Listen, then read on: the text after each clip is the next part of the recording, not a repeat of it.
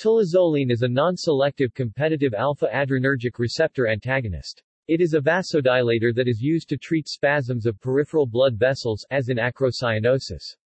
It has also been used, in conjunction with sodium nitroprusside, successfully as an antidote to reverse the severe peripheral vasoconstriction which can occur as a result of overdose with certain 5-HT2A agonist drugs such as 25-IN-BOM, DAB and bromodragonfly. Prolonged severe vasoconstriction can lead to gangrene if untreated. It is however most commonly used in veterinary medicine, to reverse xylazine-induced sedation.